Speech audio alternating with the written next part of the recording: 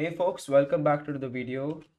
I know I haven't been uploading for a long time. That's because I had my engineering exams in which I was caught up, and yeah, I'm free and I'm back with YouTube. So in this video, we're gonna be talking about the new update in Google AppSheet. So previously, or in the other videos that I had created on Google AppSheet, whether it be an inventory app or the trainings that I had been giving, in that I used to use Google Sheet as a data source for my app.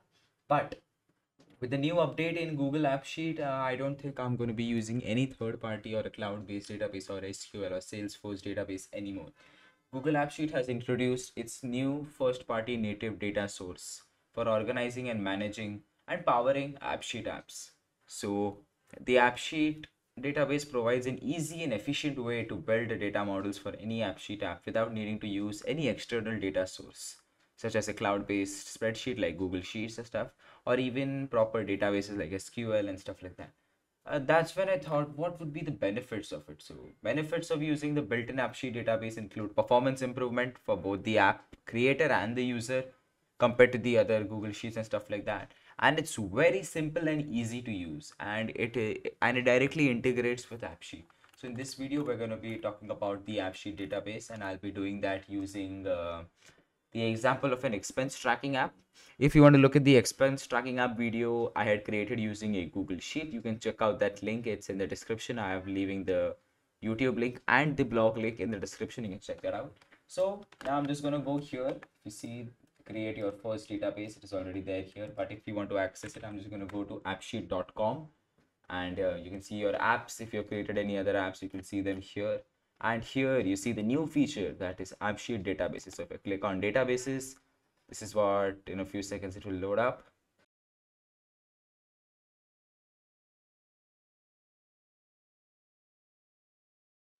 Here you can see this is the AppSheet database that will come up. I haven't created any AppSheet databases yet. So let's just check it out. So normally if I had to create an app, I would create a new Google Sheet. I would put in all the data here. I would create two different sheets, and then I'd go to my extensions AppSheet, and then I'd create an app. But I don't think I have to do that anymore. I can just directly create my own database inside my app, and I can do it. So let's just go and check it out and see how it works. So let's just click on new database, which will take me to the AppSheet databases thing, and in a few seconds the database will load up. It is exactly like in Google Sheet, but it has a higher performance, it is more faster, and it is easier to integrate with my app. So let's just go here, and this is just the normal data. So I'm just going to clear this out. It's going to say clear 16 values. I'm just going to click on yes. So here you can see this is the label. So title, let's just look at it. So I just want to take this data from here and put it into this data. So I'm just going to copy these things here. I'm going to paste it out here. Okay, it wants me to allow. Okay, I allow it. This is here. Then I want to change what is the name of this timestamp. So I want to change this to timestamps. Click on save, and if I have to change the type of this, so it's a date time, right? So I'm going to change it to, scroll down, I'm going to go to date time. I'm going to click on this. You can see date, time, duration, or time. It's going to be a date time thing. I'm going to click on save. It's going to click on save here. So this is a date time one, and okay, no changes, discard. And next it's going to be the user's email address. So I'm going to change this status here. I'm going to do this to user email address, and a drop down, instead of a drop down I want it to be an email, and I'm going to click on save here and see, oh, it cannot be a drop down, it has to be an email. I'm going to click on save. Even the AppSheet database has a drop-down function. We'll be looking at that in detail in the later part of this video. First, we're going to be creating the entire app. Then we're going to be looking at individual features in AppSheet database. So after creating the user email address, I'm going to do the categories. So I'm going to go here. I'm going to change this to say, or I'm going to do the categories thing in a different way, which I'll be showing you a little later. Just going to do the name of the expenditure. Copy it. Gonna change this. It's gonna be name. I'll click on save. And do I need another column? Do I need it? Yes, I need an extra column. I'm gonna add a column here. I'm gonna write it as amount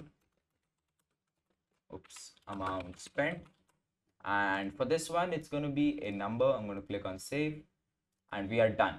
I'm going to just create an extra or I'm going to do that later. So now we have created our first thing. I'm just going to change this name to say expenses.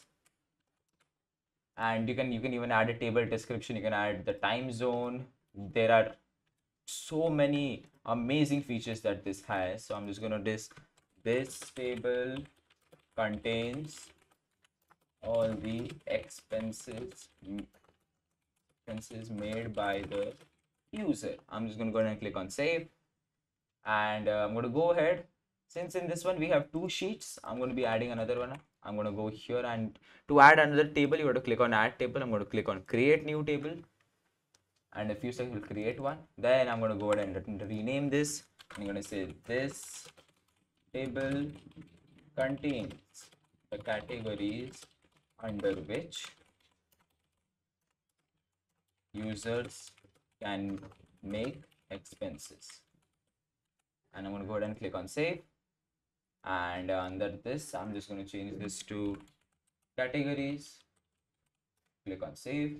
And I'm going to go here. I'm going to copy all of the categories that I have here. I'm going to go ahead and paste it here. It's going to be saving it here. And now if I go back to this, here you can see, if I go back to my spending one, you can see I have the categories, right? I don't even need to write them. There's a feature in this called table referencing, where I'm going to just change this to categories. And if I go here and click on the type, I can just go down to referencing here, and I'm going to click on reference. And inside referencing, I'm going to be specifying the table that has to be taken as a reference. I'm going to click on categories, and I'm going to click on save. And now I can just click here, and I can select the category under which the expense has to be made inside the Google Sheet. So I'm just going to put on all the timestamps here.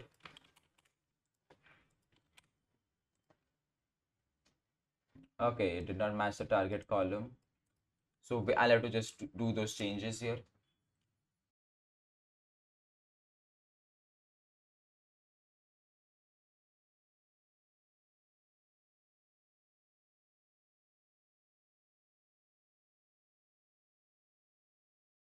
Right, so here I added the timestamps. I think it was a little of a hassle, so I'm just going to be adding my email addresses here. Just going to add one here, then I'm going to do another one,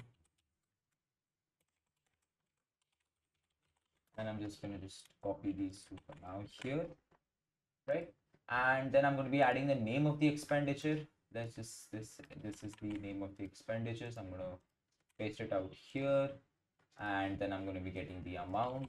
So the process of creating the databases in AppSheet integrated one is also similar to a Google Sheet. You will have your data somewhere, you will create new data. Either you do it in your Google Sheet, which will take more space and time and stuff, or you can directly create it inside the AppSheet database feature that is available.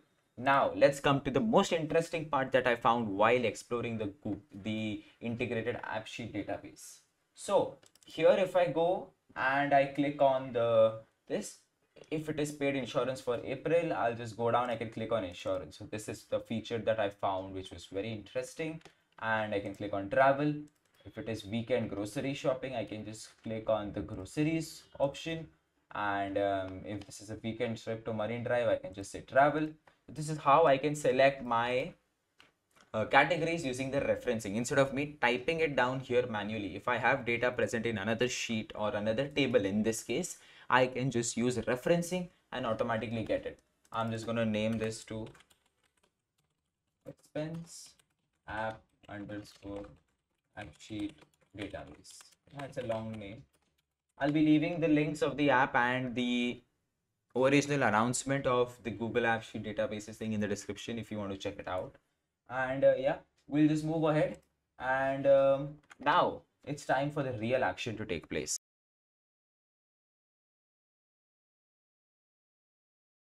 Now I want to say create the app. How do I do that? Say it's a pretty simple process.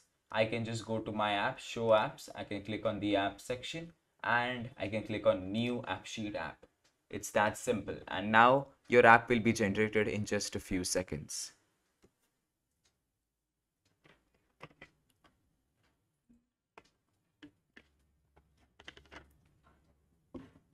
And here you can see the app has successfully been created, and if we go here, it's showing me an error for the, since the tables for the, since the category table hasn't been added. So I'll just go click on new table, and I can add my data through the AppSheet database. I can click on this, I can click on categories, and I can add to the app. It's exactly the same process that used to happen while we used to create Google Sheets, while we used to create apps using Google Sheets. It's just a bit more simpler and easier to do now.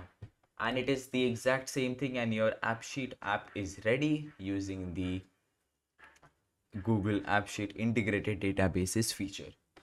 Now if I have to make it look more beautiful, it's going to be the exact same thing. At the end, it's going to look something like this.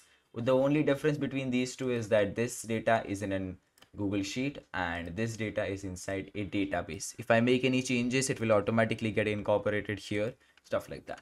Now that we have understood what the database is and how to create it, how to make changes, and how to create the app, let's just explore some more features in the AppSheet database. So first up, we're going to be looking at each of the buttons. You can see, I can even share this email with, I can share this specific database with people. So I'm just going to send it to my extra email, and I'm going to just show it to you how it's going to be looking. This is the new AppSheet database. I'm going to click on save, and it will be sent to the email. So I'm just going to go ahead. I'm going to open it up, and I'll show it to you how it looks.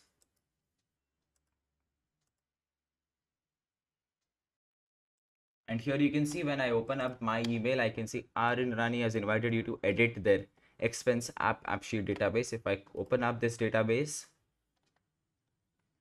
this is what I can see. I can see Aryan Irani is right now currently editing this part of the app, and this is here I can view their database successfully. Let's move on to the next feature. It's just I have different styles of views that I can have. I can have a calendar layout, I can have a queue layout. If I click on queue, you can see the specific things. I can look at each of the expenses that are made with the details, or I can look at the grid layout that is normal, or I can, for now, I can have the calendar view where I can see each of them. It's similar to the AppSheet thing.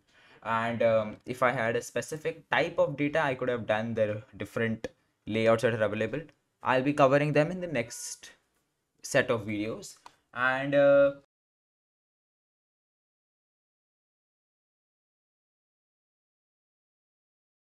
I can even create different views for my data that is present in the sheet.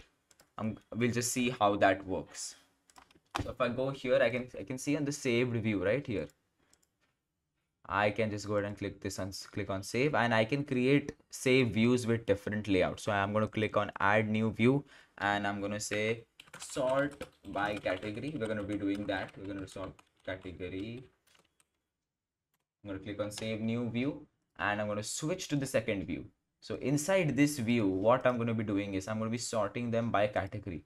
So for this, I'm going to be doing the sort button here, and I can I'm just going to delete this one. Instead of sort by category, I'm going to be grouping the things by category. So I'm going to be clicking on by category. So you can see under the groceries, I have made these expenses, under insurance, I made these expenses, and under travel, I have made these expenses. These are just the few set of features that the Google AppSheet database provides.